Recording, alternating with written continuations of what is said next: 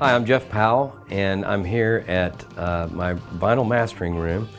My business is called Takeout Vinyl, and I'm located in the middle of what used to be, this was the B control room at Sam Phillips Recording Service. This is the building that Sam Phillips, who largely is considered the man who invented rock and roll. In 1959, he bought this building and converted it and designed basically every inch of it to be acoustically sound the way he wanted to hear things, to where he felt you could record in almost every inch, nook, and cranny of this building, which is what we do today.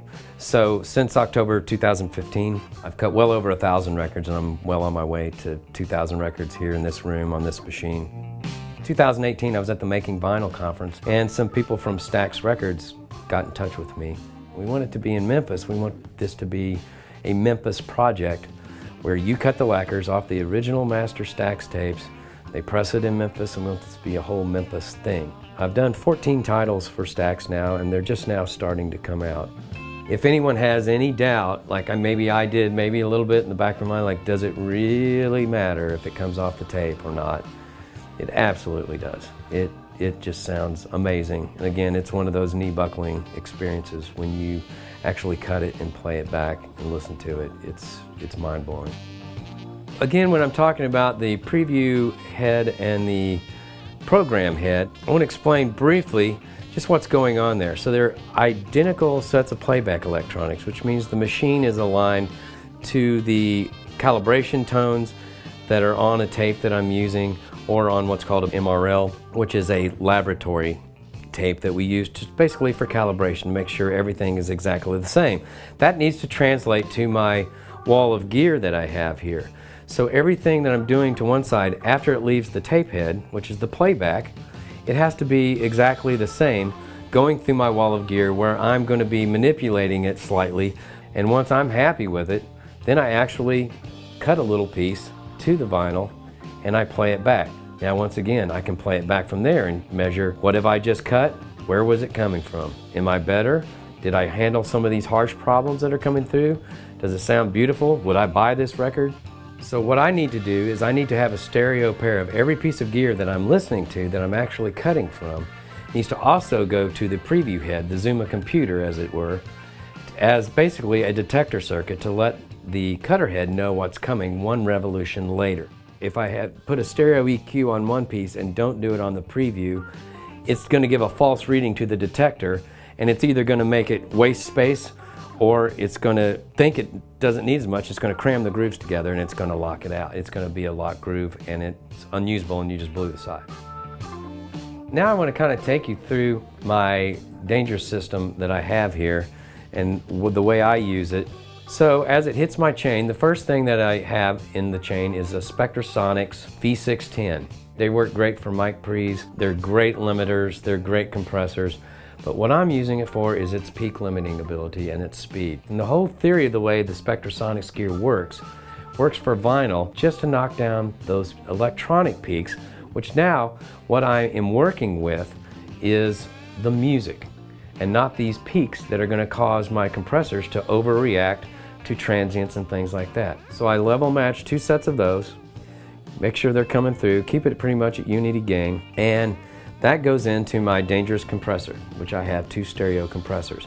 These are great in the sense that they're very versatile, but one of the great things that I did not know about when I got these compressors was there's a button called a sibilance boost. And I just laughed when I saw what it was titled, because I'm like, I spend my entire time fighting against it. Why the hell would I want to boost it? But what it is, that's basically a sidechain detector circuit that it will boost the high end and set up the compressor to react to the high end that's coming in that could be offensive. So again, if something's just a harsh mix in general, I can push that in and treat and just knock it back just a dB even, man. Sometimes not even that much, just tickle it. And it makes so much difference. It brings the beauty back out of it. In my system, I'm going from the compressor into the BAX EQ. It's always a starting place where I start off with a high-pass filter. There's a certain amount of low end, usually at an 18 dB per octave slope, which isn't drastic. Most of the time that's subtle enough to where it gets rid of any rumble or noise that's down there that's going to eat up real estate and not give you anything sonically more beautiful. Then, where it really reveals itself, when you take it away, you close your eyes and you put it back in, it's what I call an ah moment. It's when it's in, it should be like, ah. When you take it away, that's not as good. I want to talk about the Dangerous Master for a minute here. So I was familiar with the normal Dangerous Master, but I'd been talking to Chris. He just called me one day, I'm going to build you a custom Dangerous Master.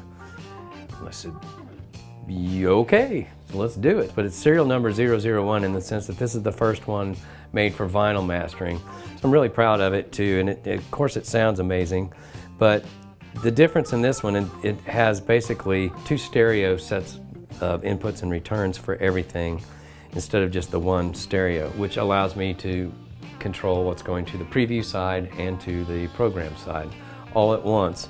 So it's super handy. It's got this cool thing on insert 2 called S&M, which is basically like an MS matrix. If you engage that button on your insert 2, whatever's plugged into insert 2, you have an S&M width control.